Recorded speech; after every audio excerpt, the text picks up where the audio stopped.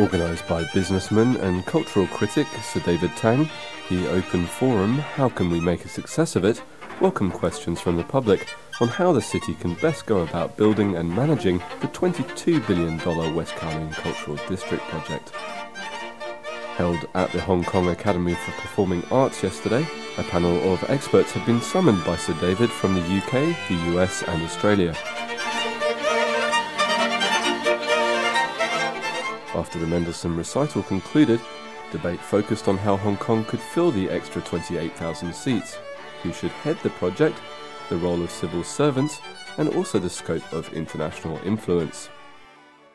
In this West Kowloon District project, we have a golden opportunity of providing these artistic and cultural experiences that will no doubt in my mind make Hong Kong a better place for every one of our 7 million residents and for the tens of millions of visitors who come every year.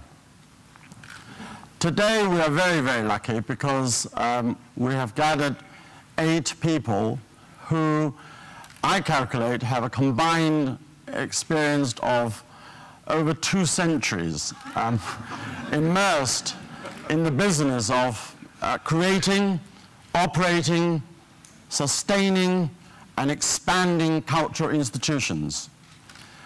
On the panel was Sir David Gillinson, Executive and Artistic Director of Carnegie Hall, Thomas Krens, Director of Guggenheim Museums, Sir Nicholas Serota, Director of Britain's Tate Art Galleries, Mark Jones, Director of the Victoria and Albert Museum in London, Charles Saumarez Smith, Chief Executive of the Royal Academy of Arts, Michael Lynch, Director of the Southbank Centre in London, Julia Peyton-Jones, Director of the Serpentine Gallery, also in London, and Tim McFarlane, Managing Director of the really useful company Asia Pacific. I think it's very important to build on the very considerable strengths of the design and art community in Hong Kong and more widely in the Pearl River Delta, because I don't think a cultural district will work unless it has strong links in the community which support it. But I think that for it to work as well, it must have strong links internationally, because none of us can exist in a purely local or national community. However remarkable the building is, at the end of the day, in 10 or 20 years' time, what really matters is going to be the program. What I mean is that the world has changed dramatically in the last 20, 25 years, and that there is no museum which is speaking for Asia as a counterpart to those great museums in Europe and America which rest on achievements of the past.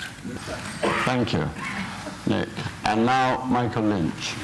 Thank you, David. It's fantastic to see the progress that has taken place since I was here last October in putting together the mechanisms and the power structures to move forward. But I also recognise that there will be some implicit tensions between the planning, the public engagement exercises, the role that the arts community wants to play in those future planning issues, and then the imperative to actually start something. And I guess the one message that I think I can bring from having delivered the Southbank Centre project over the last few years is that there is a point where you need to start the public engagement. There is also a point where you need to finish the public engagement, and there's a point where you actually have to reach some agreement within all of the key parties about what it is you want for West Kowloon.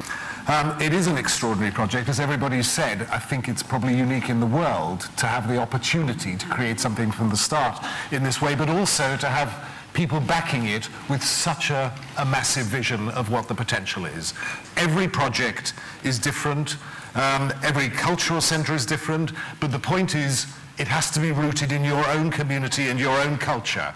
Whatever we have done is relevant and has to be relevant to where we come from. What you do has to be rooted here. And I think the one thing perhaps that we can help on, I've always felt in life that in fact questions are far more important than answers. If one can ask the right questions, there's a very good chance of coming up with the right answers. Most people don't get round to asking the right questions. And you have the opportunity to do something infinitely greater than I think anybody's done anywhere. Thank you. Julia Peyton-Jones. Thank you.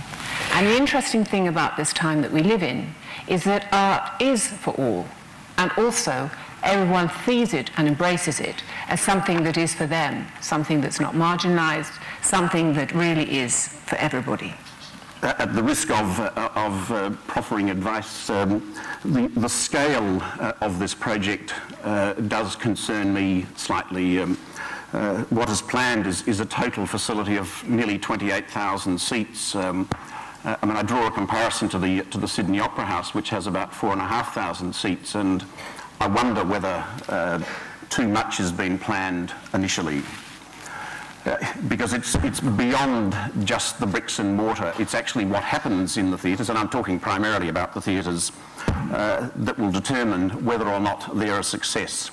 So where is the programming going to come from, and importantly, where is the audience going to come from to fill such a huge complex?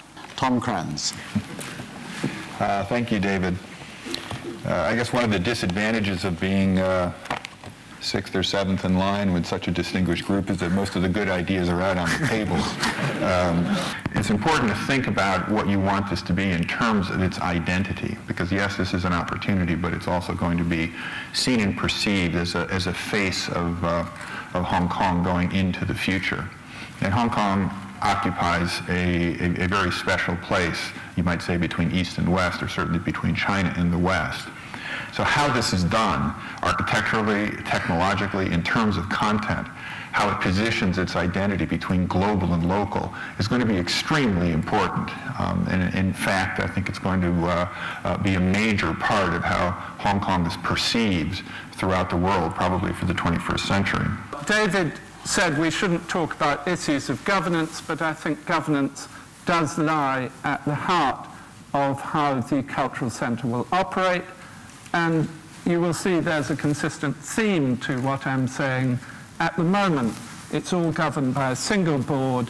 I think at some point there will have to be an element of devolution so that the different elements within the site, the museum, the exhibition centre, the performing arts spaces, theatres and concerts have their own system of management, so that it's not simply managed all centrally by a single organisation, but there is a degree of devolved responsibility and accountability.